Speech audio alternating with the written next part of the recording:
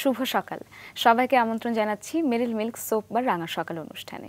দর্শক, আমরা প্রতিদিনই সুন্দর দিনের প্রত্যাশা নিয়ে রাঙা সকাল শুরু করি। আর আপনারা যারা রাঙা সকালের নিয়মিত দর্শক তারা জানেন যে আমাদের রাঙা সকালের অতিথির আসনে বিভিন্ন পেশার মানুষেরা আসেন, যারা নিজ নিজ কাজের মাধ্যমে তাদের নিজ নিজ ক্ষেত্রকে আলোকিত করে যাচ্ছেন প্রতিনিয়ত। আর তাদের কাজের গল্প শুনে আমরা অনুপ্রাণিত হই, আমরা চেষ্টা করি আপনাদেরকে অনুপ্রাণিত করবার জন্য। আজকেও কিন্তু রাঙা সকালে আমাদের সঙ্গে এমনই একজন অতিথি আছেন প্রথম ঘন্টায়, এবং পুরো অনুষ্ঠান জুড়ে আপনাদের সাথে থাকছি আমি নন্দিতা, কেবরিয়াও থাকছি। শুভ সকাল আমাদের সবার পক্ষ থেকে। আমরা সঙ্গীত নিয়ে একটা কথা বলি যে অন্তঃশুদ্ধ করার অন্যতম একটা মাধ্যম হচ্ছে সঙ্গীত। তো আজকে প্রথম ঘন্টায় যিনি আমাদের সঙ্গে আছেন তার জীবন গল্পের পাশাপাশি আমরা সঙ্গীত নিয়ে গল্প শুনবো। তিনি একজন গীতিকবি এবং লেখক সাকির দেওয়ান। চলুন প্রথমেই তাকে আমরা শুভ সকাল জানাই। শুভ সকাল। শুভ সকাল। আমরা দেওয়ান পরিবারের একজনকে পেয়েছি এবং বাংলার লোকগানে দেওয়ান পরিবারের একটা অন্যতম ভূমিকা আছে আমরা জানি, এবং আপনি সেই দেওয়ান পরিবারের বংশধরদের একজন।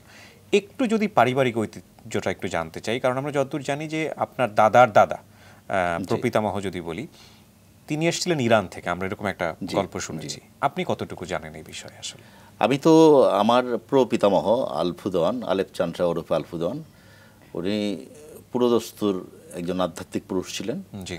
তার জীবনের সিংহভাগ সময় কেটেছে আসামে। আচ্ছা। আসামে জীবন জীবিকার তাগিদে একসময় উনি আসাম যান, তারপরে ওখানে তার পীরের সান্নিধ্য লাভ করেন। তার পীর ছিলেন লাহোরের লঙ্কসা দরবেশ। আচ্ছা। তো পীরের আদেশ নির্দেশেই তার গোটা জীবন অতিবাহিত হয় এবং আসামের বিভিন্ন বন জঙ্গল গুহাতে তার সাধনা কর্ম তিনি পরিচালনা করেন। মানে কি সুফি ঘরানা বলবো আমরা? জি জি জি, সুফি ঘরানা। তো ওই থেকে তারপরে তার পীর তাকে স্বপ্নে আদিষ্ট করলেন যে তুমি এবার দেশে চলে যাও। দেশে বলতে তখন তো এটা এক দেশে ছিল। তো উনি ঢাকায় চলে আসলেন এবং তার পীরের হুকুম অনুযায়ী এই আধ্যাত্মিক গানের চর্চা শুরু করলেন।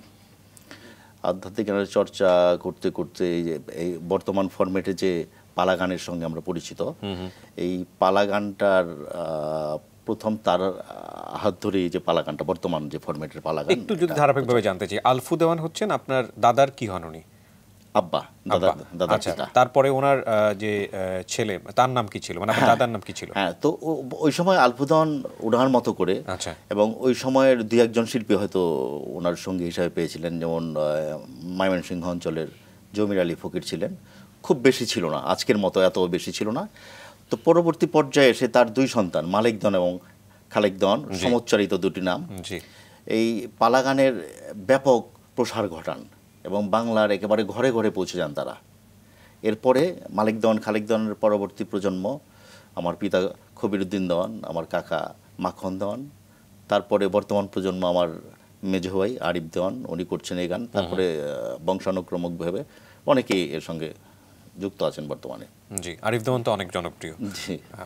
তো আপনার যে লেখালেখি সেই জায়গাটায় যাওয়ার আগে একটু শৈশবের কথা শুনতে চাই, যে কি ধরনের পরিবেশে আসলে বড় হয়েছেন, পরিবার সব কিছু মিলিয়ে?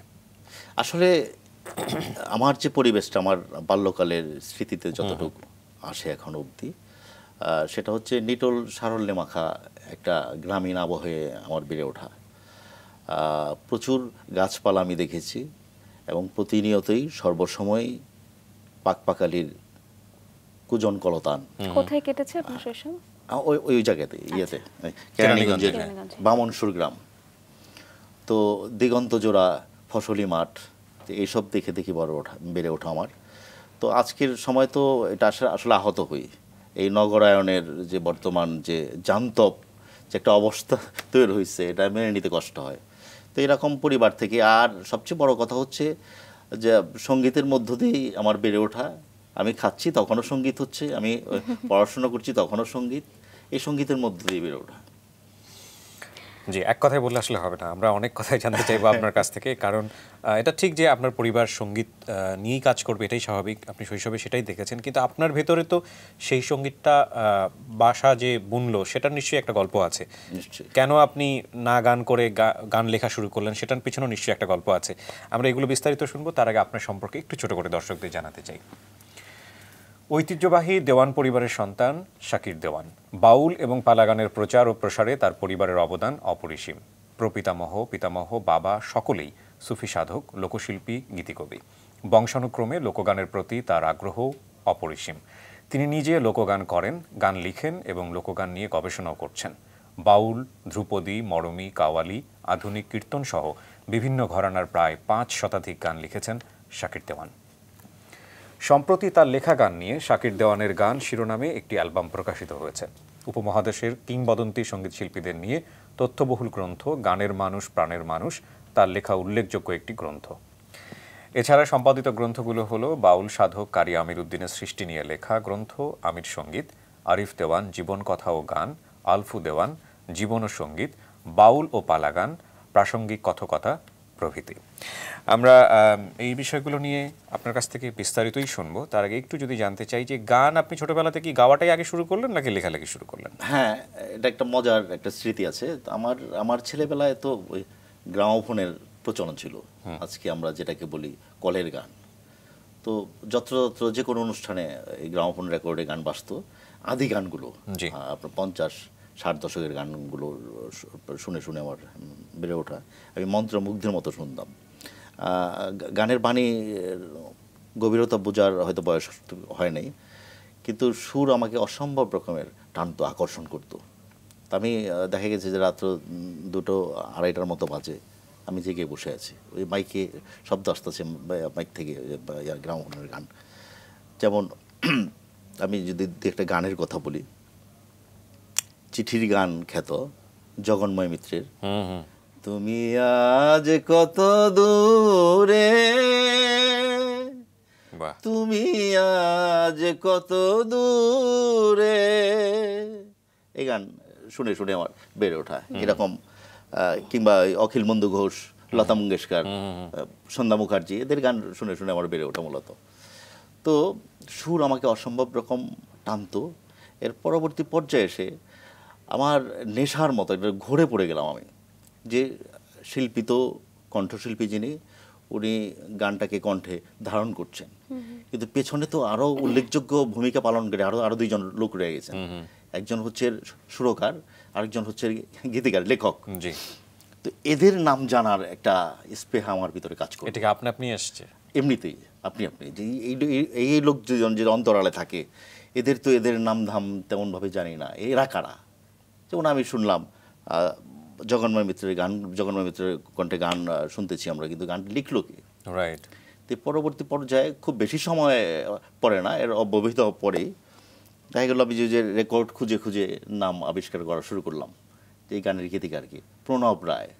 আচ্ছা, এই গান সুর করলেন কে? এই গান সুর করলেন আমাদের কমল দাশগুপ্তের অনুজ সুবল দাশগুপ্ত। আচ্ছা। তো এইভাবে রেসপেক্টিভলি অনেকের নাম দাম জানার একটা স্পৃহা আমার ভিতরে তৈরি হলো।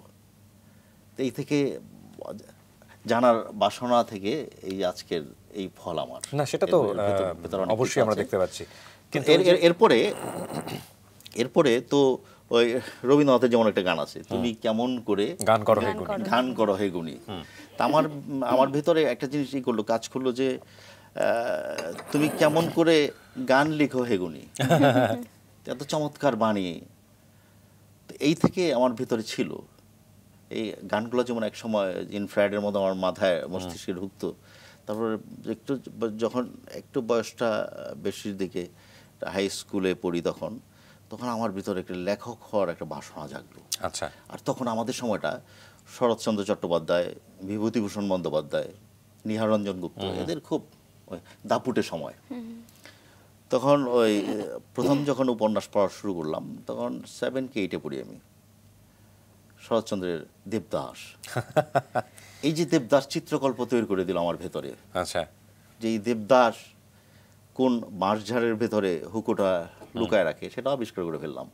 আমার পাশের এক গ্রামে গেলাম, ওখানে বিশাল বাঁশঝাড়, হিন্দু বাড়ি। আচ্ছা। আমার কেন যেন নিজেরই অজান্তে মনে হতে লাগলো, এখানে তো আসছে দেবদাস। এই যে একটা বড় বড় লেখকের যে একটা বৈশিষ্ট্য, একটা চিত্রকল্প তৈরি করতে পাঠকের মনে। রাইট। তো ওই থেকে আমার ভিতরে বাসনা জাগলো যে আমি তো হতে পারি, অসম্ভব তো কিছু না। আমি যদি চেষ্টা করে যাই, যদি প্রভু আমার ভিতরে দান করেন, তাহলে তো আমার পক্ষে সম্ভব। মানে আমি লিখতে চাই, এরকম মানুষের কাছাকাছি যেতে চাই, মানুষকে স্পর্শ করতে চাই আমি। ওই ভাবনা থেকে তো পরবর্তী পর্যায়ে যখন জীবন যুদ্ধ শুরু হলো, চাকরি টাকরি পেলাম, তো চাকরি ভাল লাগলো না। আমার কাছে একটা সময় মনে হলো যে এই কর্ম আমার জন্য না, বিধাতা আমার জন্য অন্য কিছু রেখেছে। প্রথম জবটা কোথায় ছিল? প্রথম আমি শিক্ষকতা দিয়ে শুরু করি। আচ্ছা। পড়াশোনা শেষ করার পরে শিক্ষকতা বন্ধু বান্ধবরা মিলে ধরলো, ওরা একটা স্কুল করলো স্থানীয়ভাবে, যে তুমি আমাদেরকে একটু সহযোগিতা করো। আচ্ছা। তো এই সহযোগিতা থেকে শুরু করা। তারপরে একটা ভালো সুযোগ পেলাম, আরব বাংলাদেশ ব্যাংকে অফিসার পদে জয়েন করলাম। তো ওখানে যে আমি হতাশ, যে শুধুমাত্র যে টাকা পয়সা গুণাগুণি, এটা তো হতে পারে না, জীবন হতে পারে না। তো আমি মোহাচ্ছন্ন হওয়ার আগে চাকরিটা আমি ছেড়ে দিলাম। এবং সেটা খুব কম বয়সে হওয়ার কথা। হ্যাঁ হ্যাঁ হ্যাঁ। তো এসে কি করলাম, এই পত্রিকাগুলোতে কন্ট্রিবিউট করা শুরু করলাম। আমাদের সাথে রয়েছেন গীতিকার লেখক সাকির দেওয়ান। তো আমরা যে প্রসঙ্গে শুনছিলাম যে আপনি চাকরি ছেড়ে দিয়ে তারপর কি করলেন? পত্রিকাতে কন্ট্রিবিউটর হিসেবে কাজ করা শুরু করলাম। তো এখানে একটা মজা পেলাম। আরেকটু আগে থেকে আমি বলি, তো পত্রিকার সঙ্গে যে হাউসগুলোর সঙ্গে তো সরাসরি আর ইন্টারাকশনটা আমার হয়নি শুরুতেই। এর আগে ছাত্র অবস্থাতেই যখন আমি স্কুলে পড়ি, তখন ওই এলাকার বিভিন্ন অসঙ্গতি, বিভিন্ন সমস্যা নিয়ে ওই চিঠিপত্র কলাম নামে একটা কলাম থাকে প্রত্যেকটা পত্রিকায়। তো ওই খামে পড়ে ওই ঠিকানা লিখে করা শুরু করলাম। তো ওরা দেখি মাঝে মাঝে ছাপে, যে কোনো সমস্যার কথা ছাপে। তা আমি বেশ উৎসাহিত, বাহ। তা আমার আর প্রতিটা মানুষের সম্ভবত যে নিজের নাম ওই মুদ্রিত হরফে দেখতে একটা মোহ থাকে, অন্যরকম একটা রোমাঞ্চ। তো এক ধরনের মোহ আমাকে পেয়ে বসলো।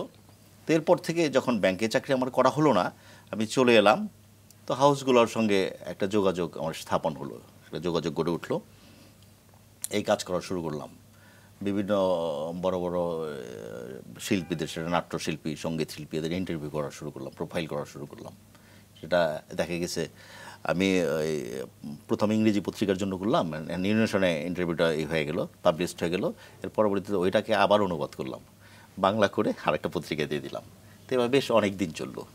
তো চলার পরে একটা পর্যায়ে ওই লেজার ভিশন নামে একটা প্রতিষ্ঠান আছে, অডিও ভিজুয়াল প্রোডাকশন হাউস, খুব নাম তাদের, এবং খুব সিলেক্টিভ কাজ তারা করেন।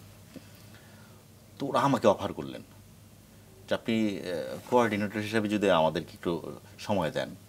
তা আমি বললাম, কীভাবে আমি সময় দেবো, আমি তো এই নিয়ে ব্যস্ত। কারণ আপনি কাজের ফাঁকে ফাঁকে যতটা সম্ভব। তো এই শুরু হলো নাটকের মার্কেট। তখন নাটকের বাজার খুব ভালো, হুমায়ুন স্যারের নাটকগুলো, কিংবা এই বড় বড় রাইটারের ইমদাদুল হক মিলনের নাটক, বিভিন্ন চ্যানেল থেকে নাটকগুলো সংগ্রহ করি। হুমায়ুন স্যারের ওখানে আমি যাই, তার নুহাস থেকে যে নাটকগুলো বের হয়, নাটকগুলো আমরা নিয়ে আসি। তো ওই থেকে, এবং ওই নাটক সমস্ত দিন ওই কাজের ফাঁকে ওই সারাদিন ধরে এই নাটকগুলো আমি দেখি স্ক্রিনে, দেখে ওর উপরে ওই সিনপসিস লেখা। এবং মজার ব্যাপার হচ্ছে, অনেক বড় বড় নাট্যকারের, অনেক বড় বড় লেখকের নাটকের সিনপসিস আমি লিখেছি, খুব মাইনরলি দেখতাম নিঃসন্দেহে। তো আমার কাছে সবচেয়ে আমি খুব এনজয় করি, এখন অবধি এনজয় করি, যে হুমায়ুন স্যারের মতো খুব খুঁতখুঁতে মানুষ, উনি কোনো দিন একটা নাটক বের হওয়ার সঙ্গে সঙ্গে মার্কেটিং হওয়ার আগেই ওনাদের হস্তগত হয়, নিয়ম ছিল আমাদের। তো এত নাটকের, তার মজার মজার নাটকের সিনপসিস আমি লিখলাম, হুমায়ুন স্যার কোনো দিন অবজেকশন জানায়নি, কোনো আপত্তি জানায়নি। তাহলে বোঝা গেল যে হুমায়ুন স্যার ভালো লাগতো। এবং আমি খুব মানে এতটা আন্তরিকভাবে কাজগুলো করতাম, বিশেষত হুমায়ুন স্যারের কাজগুলো। এবং ওনাকে আমি দেখতাম ছোট ছোট করে লিখতেন, আমি খুব কাছ থেকে বসে দেখা, তার এত সুন্দর হস্তাক্ষর। তো ওনাকে দেখে থেকে আমি বুঝতে পারলাম যে উনি কতটা সিলেক্টিভ মানুষ এবং কতটা খুঁতখুঁতে। সুতরাং তারটা ভুল করা যাবে না, বানান ধরে ধরে ধরে ধরে এভাবে আমি কাজগুলো করতাম। তো ওই থেকে আমার কিছু বন্ধুবান্ধব, এই নাট্য জগতের কিছু বন্ধুবান্ধব, ওরা আমাকে ইন্সপায়ার্ড করলো, যে লেখালেখির হাত ভালো, পত্রিকাতে ইন্টারভিউ করছেন, এই সেই করছেন, ফিচার লিখছেন, তো আমাদের কিছু স্ক্রিপ্ট দেন না আপনি নাটকের। তাই আমি বললাম, এটা তো সম্পূর্ণ নতুন ভুবন আমার জন্য, আমি নাটক লেখা তো একটা আলাদা, একটা অন্যরকম অভিজ্ঞতা। বললো যে গাইডলাইন আমরা আপনাকে দেবো, আপনার কিচ্ছু লাগবে না, কিছু একবার বলে দিলে আপনি বুঝতে পারবেন। তখনও গান লেখা শুরু হয়নি? না, আচ্ছা, তখনও গান লিখি না। তো গুটি গুটি পায়ে এগোতে শুরু করলাম। দুই একটা নাটক যখন অন এয়ার হলো, আমি আরও বেশি উৎসাহ বোধ করতে থাকলাম। বা এটিএম শামসুজ্জামানের মতো অভিনেতা, তারপরে বিদ্যা সিনহা মিম, এদের মতো বড় বড় সেলিব্রিটিরা আমার নাটকে অভিনয় করে আমার ভেতর এক ধরনের বেশ আনন্দ। আপনার প্রথম লেখা নাটক কোনটা ছিল? প্রথম খুব হাসির একটা নাটক ছিল গদাই ডাক্তার নামে, এবং সেন্ট্রাল ক্যারেক্টার ছিলেন এটিএম শামসুজ্জামান। তো এরপরে আরো বেশ কিছু কাজ আমি করলাম। একটা শর্ট ফিল্ম, এটা আপনি অ্যাওয়ার্ডে পেয়েছিল, দৈরত নামে, সম্পূর্ণ একটা আধ্যাত্মিক গল্প। নাম শুনেছি। হ্যাঁ হ্যাঁ, তো এই নাটকটা লিখেছিলাম, শর্ট ফিল্মটা লিখেছিলাম। তারপরে তখন দেখলাম যে নাটকের সিচুয়েশনের প্রয়োজনে কখনো কখনো 2 লাইন 4 লাইন গান লিখতে হয়। এই শুরু নাটকের গল্পের সঙ্গে মিলিয়ে এই লেখা শুরু করলাম। ওটাকে আবার সুর করি, আমি নিজেই সুর করি, কোনো শিল্পীকে দিয়ে আবার রেকর্ড করাতে হয়, এইভাবে চলতে লাগলো। তো এরপরে আমার ভিতরে সার্বক্ষণিকভাবে আমি গান লিখবো, সঙ্গীতের সঙ্গে এভাবে যুক্ত হব, আমার মাথায় আসেনি। কিন্তু গান করি ছোটবেলা থেকে, ওই যে আমি বললাম খুব ছোটবেলা থেকে, ওই যে শুনে শুনে সেটা ওই গুনগুন করে গাওয়া। হ্যাঁ, গুনগুন করে গাওয়া, এবং অনেকে এনজয় করতো আমার গান। আচ্ছা, আমি খুব হৃদয় দিয়ে, গলা খারাপ ছিল না কিন্তু ভালোই ছিল। হ্যাঁ, তো ওই থেকে তো বন্ধু মহলে ওই আমাদের কেরানীগঞ্জেরই কলাতিয়া নামে একটা অঞ্চল আছে, ওখানকার বেশ কিছু সঙ্গীত অন্তপ্রাণ বন্ধু আছে আমার। তো ওদের নিয়ে বসতাম, হারমোনিয়াম বাজায় গান টান করতাম, ওই গানগুলো, ওই মান্নাদের কিন্তু হেমন্ত বাবুর গান, তুমি আজ কত দূরে, ওই সময়ের গান। তোরা খুব এক সময় এর মধ্যে এই যে আড্ডাবাজির ফাঁকে ফাঁকে 2জন বন্ধু আমাদের ছেড়ে চলে যায় অকস্মাৎ। আমরা এতটা কষ্ট পাই, এতটা শকড আমরা। এই থেকে এক বন্ধু তানসেন, ও খুবই সঙ্গীত প্রিয় মানুষ, ও আমাকে খুব ইমোশনালি পড়লো। এবং গুরু, আমরা পরস্পরকে গুরু বলে সম্বোধন করি, যে গুরু একটা কাজ তো করা যেতে পারে। এই আপনার এত বিখ্যাত গান মান্নাদের কণ্ঠে গীত, কফি হাউসে সে আড্ডা আজ আর নেই, এটা গৌরীপ্রসন্ন মজুমদার লিখলেন, সুপর্ণকান্তি ঘোষ মাত্র 18 বছর বয়সে সুর দিলেন এই গানের, কালজয়ী একটা গান। এরকমই আমাদের মাস থেকে, এটা তো আমাদেরই কথা, আমাদেরই জীবনের গল্প। তো আমাদের বন্ধু বকুল চলে গেল, কিংবা ওই কাশেম ভাই চলে গেলেন, তো ওনাদেরকে আমরা কি কোনোভাবে রাখতে পারি না, আমাদের মাঝে জীবন্ত রাখতে পারি না? তো আমার এক ছোট ভাই তুল্য স্নাসপদ শাহিন আহমেদ শান, ও খুব আষ্টে পৃষ্ঠে ধরলো আমাকে, যে একটা কিছু আপনাকে করতে হবে, একটা গান অন্তত আপনাকে লিখতে হবে। তো লিখলাম খুব চেষ্টা তদবির করে, আর এই ফরম্যাটটা তো সম্পূর্ণ আলাদা একটা ফরম্যাট, খুব অল্প কথায় আপনাকে একটা গল্প, একটা কমপ্লিট গল্প বলতে হবে। গানের বিষয়টা হচ্ছে এরকম। তো ইতস্তত করে শুরু করলাম, তো গানটা শুরুও করলাম, করার পরে যখন ওদের সামনে করলাম গানটা, ওরা অভিভূত হলো, বাহ চমৎকার হয়েছে, তো হৃদয় ছুঁয়ে যাওয়ার মতো গান। এই থেকে বন্ধুদের অনুপ্রেরণায় ওরা পরবর্তীতে যখন আমি উৎসাহ ওদের কাছ থেকে পাওয়া শুরু করলাম, আর আমার পরিবার তো আছেই, আমার সঙ্গীত পরিবারের তো বলার অপেক্ষা রাখে না, রক্তেই আছে। তোরা এতটা উৎসাহ বোধ করলো, ওরা নিজেদের মধ্যে ওই চাঁদা টাদা তুলে বেশ অনেক টাকা তুলে শুধুমাত্র আমার গান নিয়ে এই কলাতিয়া বিশ্ববিদ্যালয় কলেজ মাঠে একটা অনুষ্ঠানের আয়োজন করলো। এর মধ্যে যেমন বড় বড় শিল্পীরা, মানে মেজদা আরিফ দেওয়ান ছিলেন, অনিমা মুক্তি গোমেজ, আপনার চ্যানেল আই বাংলার গান চ্যাম্পিয়ন শারমিন, পূর্ণচন্দ্র রায়, এরা সবাই করলেন আমার গান, শুধুমাত্র আমার গান। অতিথি হিসাবে আমরা নিলাম এখান থেকে শেখ সাদি খানকে, মিল্টন খন্দকার, এরা, আর মিডিয়া একটা বিশাল সাপোর্ট ছিল আমাকে, প্রিন্ট মিডিয়া এবং ইলেকট্রিক মিডিয়া। ওই থেকে মানে ক্রমশ উৎসাহ আরও ভেতরে পয়দা হচ্ছে। এই থেকে গান লেখা আজ অবধি লিখে যাচ্ছি, অনেক বড় বড় শিল্পীরা করছেন, রফিক ভাইয়ের মতো শিল্পী রফিকুল আলম, উনি স্বচ্ছন্দে আমার গান কণ্ঠে তুলে নিয়েছেন, দিলরুবা খান। এ যাবৎ কতগুলো গান লেখা হয়েছে? 500-র মতো, 500-র কাছাকাছি। সময়কাল কতটুকু ছিল সেই গানগুলো লেখার? সময়কাল খুব বেশি না, আমার এমনও দিন গেছে, আমি যদি ওইভাবে হিসাব করে বলি, 7টা 8টা গানও লেখা হয়েছে। আবার এমনও সময় গেছে আমি ভেতর থেকে এক ধরনের তাগিদ অনুভব করেছি যে আজকে একটা গান লিখতে হবে, একটা ভাব আসছে, গানটা তো এমনি তো হয় না। যেমন ওই শরৎচন্দ্রের কথার উদ্ধৃতি দিতে চাই আমি, যে পা দুখান থাকলেই ভ্রমণ করা যায়, আর হাত দুখান থাকলেই লেখা যায় না। লেখা আমি মনে করি যে আমি যত ক্ষুদ্র লেখকই হই, সরাসরি ঈশ্বরের কাছ থেকে যদি ওহী নাজিল না হয় তাহলে লেখা এটা বোধহয় গান, সুর সব ক্ষেত্রেই আসলে কথাটা প্রযোজ্য, এবং সৃজনশীল প্রত্যেকটা ক্ষেত্রে, কাজের ক্ষেত্রে এটা প্রযোজ্য বলে আমি বিশ্বাস করি। তো আবার এমনও যেমন এক সপ্তাহ বসে আছি, এক লাইন লিখে বসে আছি, আর আসছে না ভেতর থেকে, 15 দিন চলে যাচ্ছে, আসছে না, আবার একদিনে 5টা 6টা 7টা হয়ে যাচ্ছে। খুব একটা অশান্তি হয়, খুব খুব যাতনা। এটা মানে কি বলবো, এমন মানে নির্ঘুম রাত কাটে মাঝে মাঝে আমার, যে একটা লাইন এভাবে হান্ট করছে আমাকে, এটা প্রকাশ না হওয়া পর্যন্ত। আর আমি একটা জিনিস, আমি লেখালেখির ক্ষেত্রে আরোপিত কোনো বিষয়ের প্রতি আমার আস্থা নেই, বিশ্বাস নাই, যে ওখান থেকে একটু নিয়ে ওর কাছ থেকে হাওলাত করে, এইগুলাতে আমি বিশ্বাস করি না। আমি যা বলতে চাই, আমি প্রভুর কাছে সদা সর্বদা প্রার্থনা করি যে আমি যা বলতে চাই, আমি যা বিশ্বাস করি, তুমি সেটা আমার মাধ্যমে প্রকাশ করো, আর কিছু চাই না আমি। যেমন রবীন্দ্রনাথের একটা কথা আছে, আমারে যেন না করি প্রচার আমার আপন কাজে, তোমারই ইচ্ছা করো হয়ে পূর্ণ আমার জীবন মাঝে। আমি কিচ্ছু না, সেটা আমি জানি, আজকে আছি, দিন দিন পর আমি নাও থাকতে পারি না। তো আমি একটা মাধ্যম মাত্র, তা আমার মাধ্যমে যা কিছু যে মহিমা তোমার প্রকাশ করতে যাচ্ছ, সেটা যাতে আমি সুচারুরূপে প্রকাশ করতে পারি। চমৎকার। আপনি নাটক লিখছিলেন, তার আগে আপনি পত্রিকাতে কন্ট্রিবিউট করছেন, তো বুঝতে কি পারছিলেন যে আপনি ধীরে ধীরে একেবারে গানের মানুষ হয়ে যাচ্ছেন? এই সুইচটা আসলে কখন?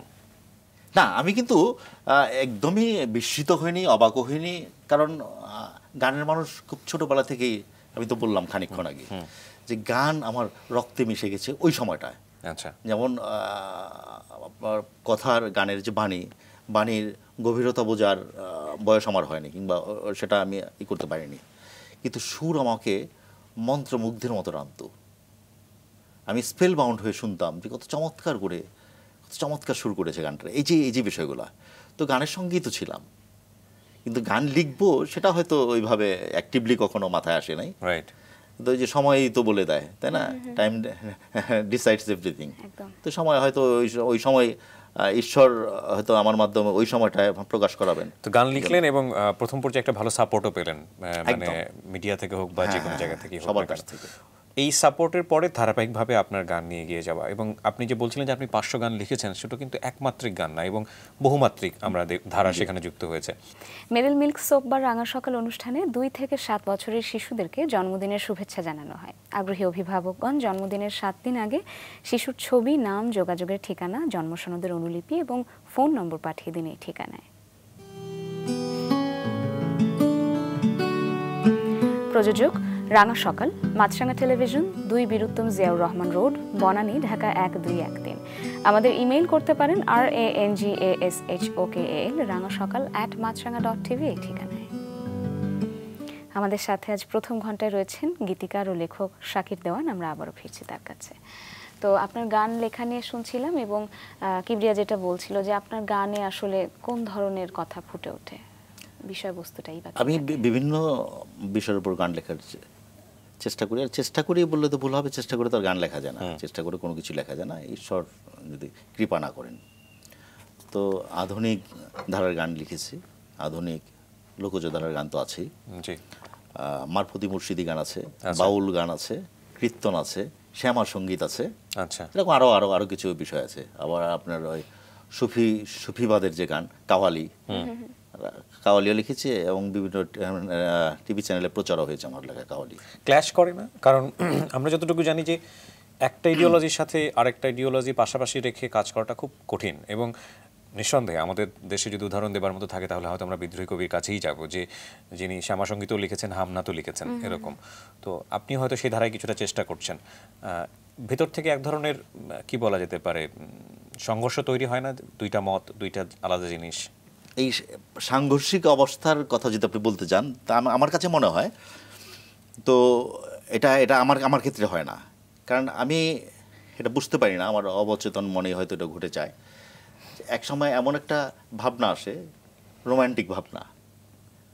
তো রোমান্টিক ভাবনাটার স্ফুরণ দেখা যায় যে আধুনিক যে শব্দ ভাণ্ডার আছে, এর মধ্যে এর চর্চাটা করলে এর প্রকাশটা খুব সহজ হয় আমার জন্য।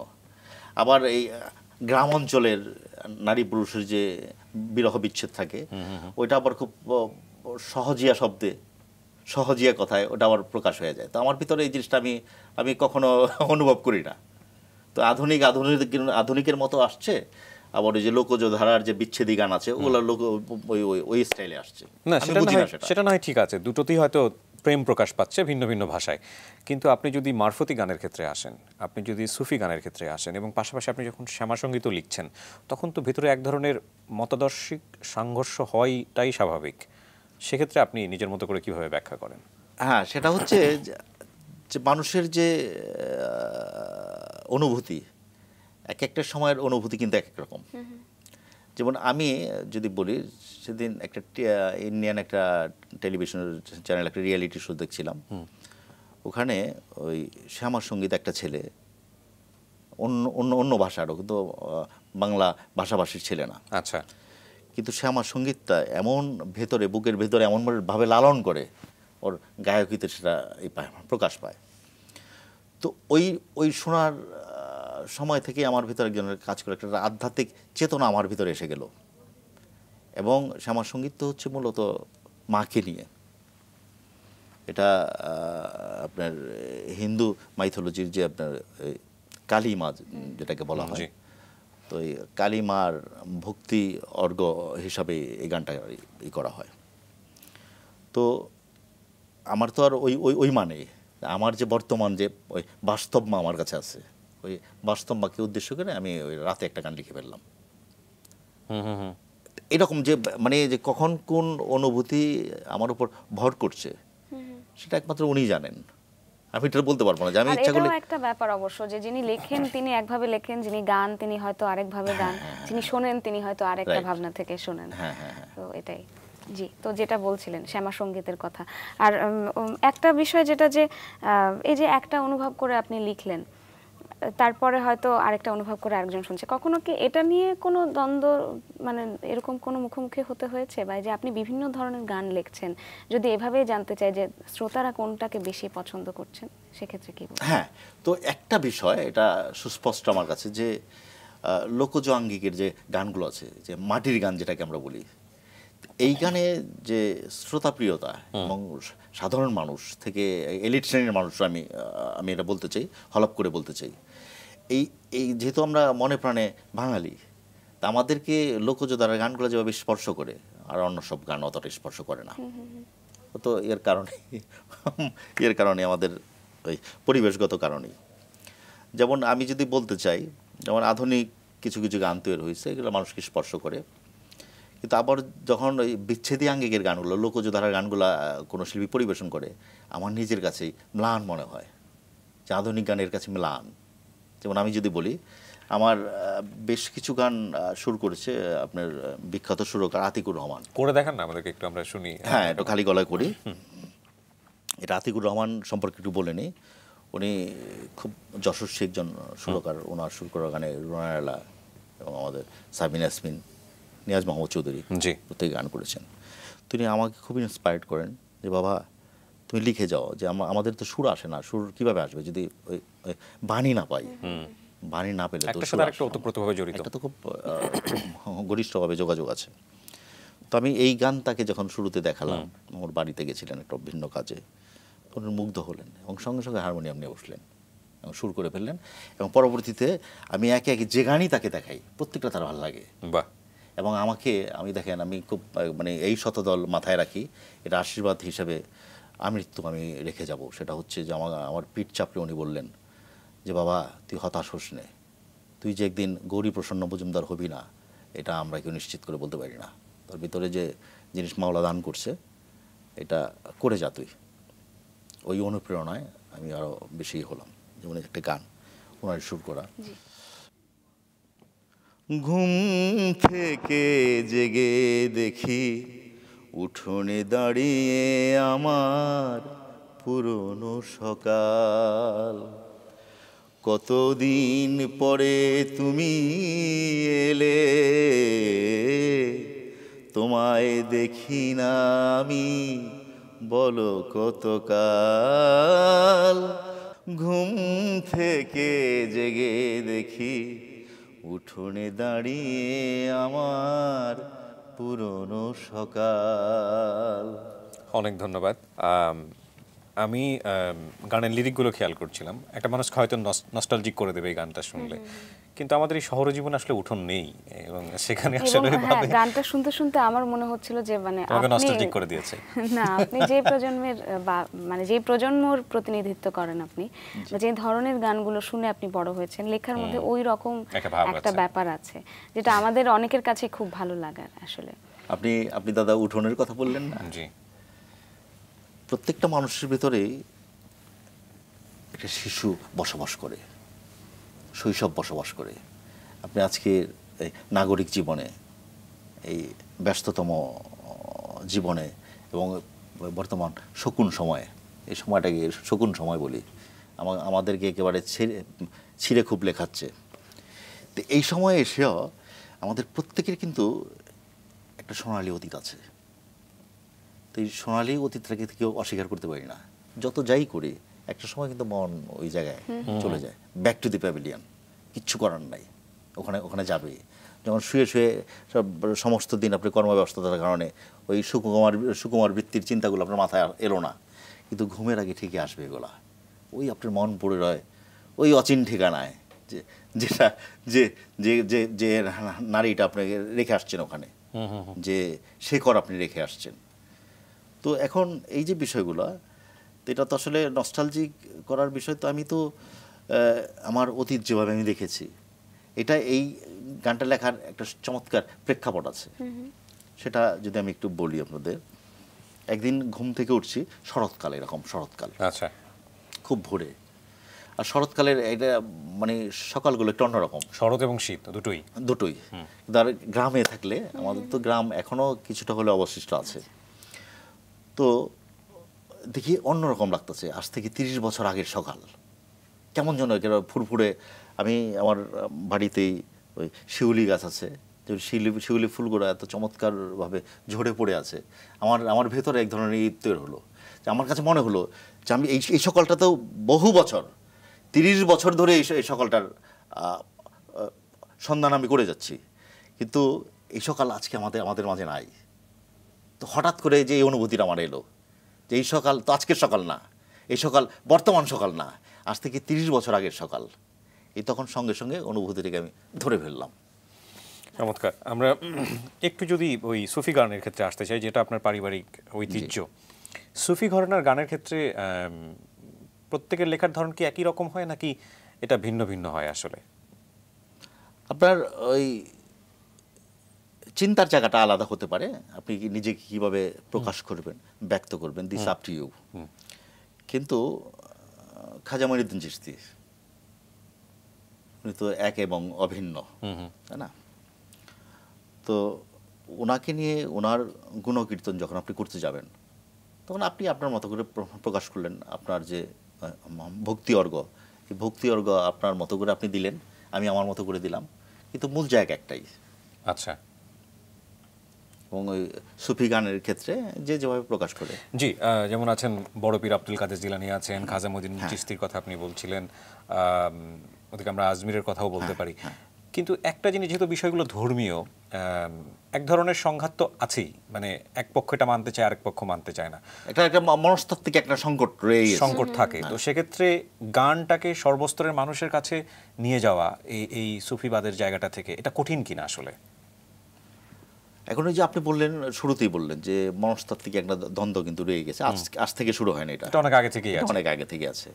এখন আমার কাছে মনে হয় যে এটাকে একেবারে সর্বশ্রেণীর লোকের কাছে সঙ্গীতকে একেবারে বৈধ হিসাবে প্রতিষ্ঠিত করা একটা শ্রেণী কিন্তু আছে। তো সঙ্গীত মানে একটা পাপাচার, পাপের কাজ, এটা কিন্তু মনে করে। এখন ওই যে তাদের যে বদ্ধমূল বিশ্বাস বা ধারণা, ওটা তো ইরাডিকেট করা আপনার আমার পক্ষে সম্ভব না। হয়তো চেষ্টা অব্যাহত আছে, হয়তো একসময় মানুষ উদারচেতা হবে, এবং সঙ্গীত যে আদৌ খারাপ জিনিস না, মানে মন্দ জিনিস না, মানুষকে অধার্মিক করে না, এটা হয়তো একসময় আমরা বুঝতে পারবো। কিন্তু গান ভালোবাসে না এমন মানুষ খুঁজে পাওয়াটা বোধহয় খুব মুশকিল আসলে। তো মানে কিবরিয়াই বলছিল যেটা শুরু থেকে, যে আসলে অন্তরের একটা ক্ষুধা থাকে, দিন শেষে যখন আমরা নিজের সঙ্গে নিজের সময় কাটাই তখন এই গান, একটুখানি কবিতা, এই ব্যাপারগুলোই বোধহয় ওই মনের ক্ষুধাটা মেটানোর জন্য খুব সাহায্য করে। কিবরিয়া এবং নন্দিতা রয়েছে আপনাদের সাথে, আর আমরা আজকে অতিথি হিসেবে পেয়েছি গীতিকবি এবং লেখক শাকির দেওয়ানকে।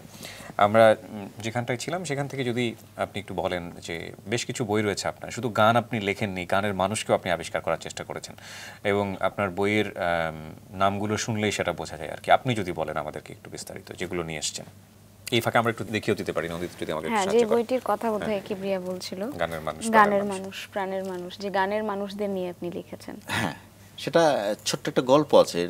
বইটা তো আর শুধু শুধু এমনিতে হয়নি, একটা কাজ পেয়েছিলাম আমি দেশ টিভির। আচ্ছা, ওটা এপার বাংলা ওপার বাংলার সিলেক্টিভ কিছু শিল্পীদের নিয়ে 5টা করে সিলেক্টিভ গান, ওই গান তৈরির যদি কোনো প্রেক্ষাপট থেকে থাকে ওই গল্পগুলোকে আনতে হতো আমার। আচ্ছা। এবং আলী জাকের ছিলেন উপস্থাপক। তো পরে আলোর মুখ দেখেনি যে কোনো কারণে, ওদের ইন্টারনাল কোনো কারণে। তো ওই থেকে আমার কাছে স্ক্রিপ্টটা পড়া ছিল, প্রায় 17 জন শিল্পীর একটা তালিকা আমাকে দিয়েছিলেন এবং পাইলট প্রজেক্ট হিসাবে জমা দেওয়ার পরে এটা তারা অ্যাকসেপ্ট করেন। তো আমার ভিতর এক ধরনের খচখচানি কাজ করলো যে এত কষ্টসাধ্য একটা করলাম, এটা আলোর মুখ দেখলো না। পরবর্তী সময়ে আমার এক প্রকাশক বন্ধুর সঙ্গে কথা বলাতেও খুব উৎসাহিত হলো, যেটা করা যায়, তবে 17 জন না, আরও শিল্পী সংখ্যা বাড়াতে হবে। তো 52 জন করলাম এপার বাংলা ওপার বাংলা মিলিয়ে। তো এই বইটার বৈশিষ্ট্য হচ্ছে যে লতা মঙ্গেশকর, সে মোহাম্মদ রফি কিংবা মান্না দে, হেমন্ত মুখার্জি, ওনাদের গান শুনে আমরা আপ্লুত হই। কিন্তু লতা মঙ্গেশকর কীভাবে লতা মঙ্গেশকর হলেন, এই পেছনের গল্পগুলো কিন্তু আমরা জানি না, যে কত কাঠখড় পুড়িয়ে, কতটা কষ্ট করে, কতটা কণ্টাকীর্ণ পথ অতিক্রম করে তারপর লতা মঙ্গেশকর হইতে হয়েছে। এই এই এই গল্পগুলো হচ্ছে প্রধান উপজীব্য বিষয় এই বইয়ের। আচ্ছা, মানে কিন্তু তাদের মধ্যে কি শুধু সঙ্গীত শিল্পী রয়েছে নাকি গীতিকার, সুরকার? সুরকার শুধু একজনকে এনেছি আমি, কমল দাশগুপ্ত। আচ্ছা আচ্ছা, আর সবাই সঙ্গীত শিল্পী। কি চমৎকার একটা কাজ। এবং এই ধরনের কাজের পেছনে আসলে অনেক সময় থাকে, অনেক শ্রম থাকে, অনেক বেশি পড়াশোনা করতে হয়। কিন্তু তারপর কিবরিয়া একটা প্রশ্ন করে প্রায়ই, যে আসলে এই বইগুলোর যদি আমরা অর্থ দিয়ে হিসাব করতে যাই, সেটার মূল্যমান আসলে কতখানি, অর্থ করি না, বা যদি বলি যে পাঠকের বা আগ্রহ কতখানি এই বইগুলো পড়ার জন্য? হ্যাঁ, সেটা যদি আমার কাছে জানতে চান, যেহেতু আমি সরাসরি সংশ্লিষ্টের সঙ্গে, এই বইটা যথেষ্ট কাটতি। আর আমার যে কোনো বই, এই বইটা দিয়ে শুরু হয়েছে। রাজশাহী বিশ্ববিদ্যালয়ে আমার যে কোনো, তারা কর্তৃপক্ষ এত পছন্দ করেন আমার লেখালেখিগুলো, এই বইটা হাতে পাওয়ার পরে তাদের একটা নির্দেশ আছে বলতে গেলে, যে আপনার যখন যে বই আসবে মার্কেটে, জাস্ট আমাদেরকে একটু ইনফর্ম করবেন। আমরা তো ওরা ওদের ইয়ের জন্য, সংগ্রহের জন্য, লাইব্রেরির জন্য নিয়ে যান। আর এই বইটার ভূমিকা লিখেছিলেন ঢাকা বিশ্ববিদ্যালয়ের সঙ্গীত ও নাট্যকলা বিভাগের চেয়ারম্যান তখন, ওনার লেখা ভূমিকা, এবং উনি খুব হাইলি রিকমেন্ড করেছিলেন যে এই বইটা এতগুলো শিল্পীর কে কম্পাইল করে এরকম কাজ আর আমাদের এই অংশে হয়নি, আলাদা আলাদা ইন্ডিভিজুয়ালি হয়েছে। তো এটা যদি মিউজিক কলেজের পাঠ্য হওয়ার যোগ্যতা রাখে এই বই, উনি বলেছেন, ওনার মতামত ব্যক্ত করেছেন। তো এই থেকে একটা আসার কথা। আর এই বইটা প্রতি বছরই চলে বইমেলাতে, এখন তো বইমেলা কেন্দ্রিক হয়ে গেছে। আমি যদিও ব্যাপারটা অপোজ করি যে এটা আসলে হওয়া উচিত না, কারণ বইয়ের প্রবাহ থাক বছর জুড়ে। তা আমরা প্রায় প্রতিনিয়তই নতুন নতুন জামা কিনি, হ্যাঁ, কত কিছু করি, কিন্তু বইয়ের ক্ষেত্রে শুধু একটা বছরের একটা মাস, ফেব্রুয়ারি মাসটাকে কেন আমরা, কিন্তু ক্রেতার চাহিদা থাকতে হবে, ক্রেতার চাহিদা তো বইয়ের ক্ষেত্রে বোধহয় কমছে। হ্যাঁ, সেটাই। হ্যাঁ, কিন্তু আমি যেটা মনে করি যে বইয়ের বিকল্প কিন্তু কিছু নাই। আপনি জ্ঞান অর্জন করতে হলে বই পড়তে হবে। যেমন ওই কনফুসিয়াসের জ্ঞানের সংজ্ঞাটা এরকম, to know what you don't know and know what you know, that is called wisdom. অজানাকে জানা এবং জানাকে জানাই হচ্ছে জ্ঞান। এর মজার বিষয় হচ্ছে, অজানাকে জানা বুঝলাম, জানাকে জানা সে আবার কেমন কথা। রাইট। আজকে যে জিনিস আমি শুনলাম কিংবা আপনাদের কাছ থেকে শিখলাম, এটার চর্চা না থাকার কারণে, কিংবা আমি ব্যক্তি জীবনে এটার প্রয়োগ ঘটালাম না, এটা বললাম না কোথাও, এটা নিজের ভিতরে যখন ওই চর্চার খামতিটা পড়বে তখন কিন্তু আর এই মস্তিষ্কের ধর্মই হচ্ছে পুরোনো জিনিসগুলোকে ডিলিট করে দেওয়া, তাই না? তো একসঙ্গে কিন্তু হারায় যাবে। আমি যখন এই জিনিসটাকে খুব আকুলভাবে কামনা করবো এই জিনিসটা যেন কি কি কি কি, তখন আমার মনে আসতেছে না, তখন এই পুরোনো জিনিসটাকে নতুন করে জানা। এই জন্য বইয়ের দরকার আছে, যে বই একটা ডকুমেন্ট যদি আমার হাতে থাকে, হ্যাঁ এই জিনিসটা তো এখানে আমি পড়েছিলাম, বই নাড়াচাড়া করে হ্যাঁ মনে পড়ে গেছে। এখন বইয়ে যদি শুধুমাত্র শ্রুতির উপর আমরা নির্ভর করি, আপনি বললেন আপনাকে পাওয়া, আপনাকে রিচ করা সবসময় আমার পক্ষে সম্ভব না। বইটা যদি হাতের কাছে থাকে, আমি জাস্ট পৃষ্ঠাটা উল্টে আমি দেখে নিলাম। নিশ্চয়ই। আপনার আরেকটা বই, আপনি যখন বইটা সরাচ্ছিলেন একটু দেখলাম, আরিফ দেওয়ান তো এখন জীবিতই আছেন, তিনি অত্যন্ত জনপ্রিয় একজন শিল্পী, তাকে নিয়ে আপনি লিখেছেন। কিন্তু এই আলেক দেওয়ান, আলফু দেওয়ান, যার কথা আমরা শুরুতেই জানছিলাম আর কি, যে কিন্তু এই তথ্যগুলো আপনি কিভাবে সংগ্রহ করেছেন তার সম্পর্কে? এইটা এই আলফু দেওয়ান সম্পর্কে এই তথ্যপত্র সংগ্রহ করা খুব মুশকিল হয়েছে আমার পক্ষে, খুব কষ্ট, এবং আমিও খুব একটা এই কাজটা করতে যে সন্তুষ্ট হতে পেরেছি এমনটা না। আচ্ছা। কারণ হচ্ছে তার আমলের লোক তো দূরের কথা, এবং তার সন্তানরাও কেউ জীবিত নাই, তার যে নাতি নাতনি ওরাও কেউ নেই, এবং তার শিষ্য প্রশিষ্যদের মধ্যে অনেকে নাই, অনেকেই, একজনও নাই। আচ্ছা। এখন ওই তার সম্পর্কে যা যৎকিঞ্চিত আমার দুই দাদা মালিক দেওয়ান, খালেক দেওয়ানের কাছ থেকে যে যতটুকু গল্প আমি বিচ্ছিন্নভাবে শুনেছি নানা সময়, ওই স্মৃতিশ্রুতির বিস্মৃতি চারণা। তারপরেও বলবো যে আমরা ভালো কিছু একটা পেয়েছি। যারা ইতিহাস জানতে চায় এই সঙ্গীতের, বিশেষ করে পালা গানের, তারা নিশ্চয়ই বইটা পড়ে দেখতে পারে। আরও বেশ কিছু বই রয়েছে আপনার সম্পর্কে একটু যদি বলেন। কবির দেওয়ান গীত সম্ভার, হ্যাঁ এটা আমার আব্বার উপরে লেখা। আচ্ছা। আরও বই আছে, সব বই তো আর আমার হাতের কাছে ছিল না, আমি আনা সম্ভব হয়নি। 20টার মতো বই পর্যন্ত আমার পাবলিশড হয়েছে, আর আগামী বই বেলা তো আসছে, আর মজার, আপনারা শুনে আনন্দিত হবেন আশা করি, যে আমার গান নিয়ে, শুধু লোকজ ধারে যে গানগুলো আছে, বাউল গানগুলো আছে, এগুলো নিয়ে একটা আলাদা সংকলন হচ্ছে, আধুনিকটা না। আচ্ছা। আজিজ মার্কেটের ম্যাগনাম ও পাস নামে একটা প্রকাশনা সংস্থা আছে, ওরা করছে। আর সবচেয়ে আনন্দের ব্যাপার, আপনাদের মাধ্যমে আমি তার প্রতি কৃতজ্ঞতা জানাতে চাই, ডক্টর সাইমন জাকারিয়া নিজে এর দায়িত্বটা নিয়েছেন, এবং উনি খুব আন্তরিকভাবে কাজ করে যাচ্ছেন এর পেছনে, যে একটা আন্তর্জাতিক মানের একটা প্রকাশনা করা যায় কিনা। বেশ কিছু গান ফ্রেঞ্চ এবং ইংরেজি ভাষায় অনুবাদ হচ্ছে, এবং বেশ কিছু গানের স্টাফ নোটেশন করে দিয়েছেন আমার খুব ঘনিষ্ঠ বন্ধু আলিয়াস প্রসেসের ইফতেখার আনোয়ার। আচ্ছা। তো সব কিছু মিলিয়ে একটা ভালো কিছু হবে, একটা শক্তিশালী কাজ হচ্ছে আর কি। ওকে। লেখালেখির বাইরে এখন সময় কাটে কিভাবে? লেখালেখি করেই তো সময় শেষ হয়ে যায়, তো আমার তো আরো সময় দরকার। ঈশ্বর যদি আরো সময় আমাকে দিতেন। মানে কি আপনি শুধু গানই লিখছেন এখন দু হাতে? না, গান না, আমার যে বই, ছড়ার একটা বই আসতেছে, স্মৃতির ভিটা নামে, আপনারা যদি একটু অনুগ্রহ করে শুনেন, একটা ছড়া শোনাতে চাই, এবং অধিকাংশ ছড়াই এখান থেকে কোনো না কোনো পত্রিকায় পাবলিশড হয়ে গেছে, একটা ছড়া আমি শোনাই। জি নিশ্চয়ই।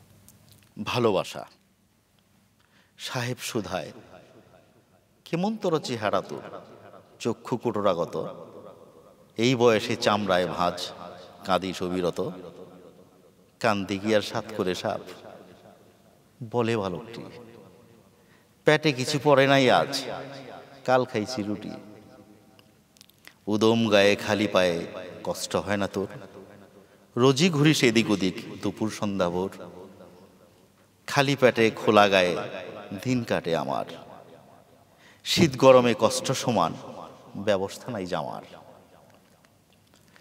বাবা মা তোর কোথায় থাকে, কেমন মানুষ তারা, রাস্তাঘাটে ভিক্ষা করিস দিব্যি খবর ছাড়া, বাপ মায়ের দেখি নাই সাপ, মনে নাই সে মুখ, জন্ম থেকে কপাল পোড়া, হারায় গেছে সুখ, তোকে দেখে মায়া লাগে, কারণটা নাই জানা, তোর মুখেতে ভেসে ওঠে সন্তানের মুখখানা, উঠে আয় বাপ সঙ্গে যাবি, দেব স্নেহ ছায়া, আমার ঘরে মানুষ হবি, পাবি আদর মায়া, শিশুটি আজ কেঁদে সারা অবাক ব্যবহারে, এমনও লোক থাকতে পারে কঠিন শহরে, এই জীবনে মুখ ঝামটা চর লাথি সব চেনা, ভালোবাসার বড়ই অভাব, যায় না তারে কেনা।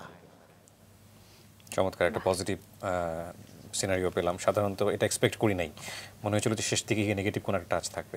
এরকম মানুষই দরকার।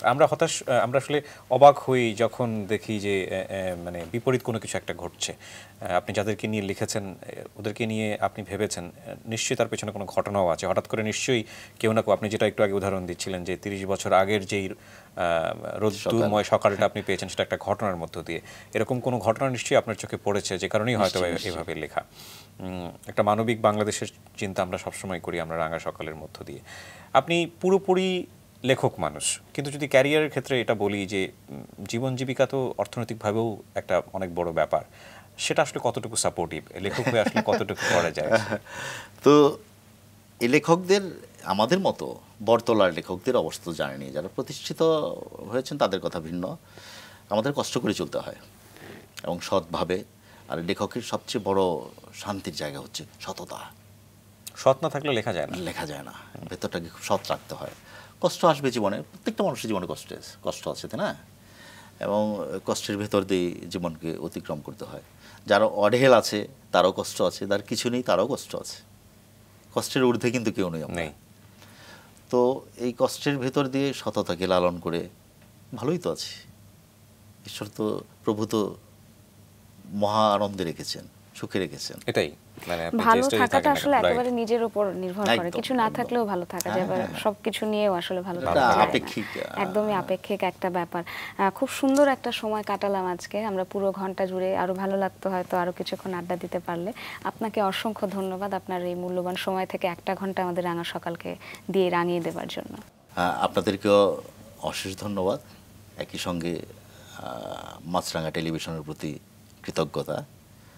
আর যারা এই অনুষ্ঠান দেখছেন তাদের প্রতি মঙ্গল কামনা। ধন্যবাদ।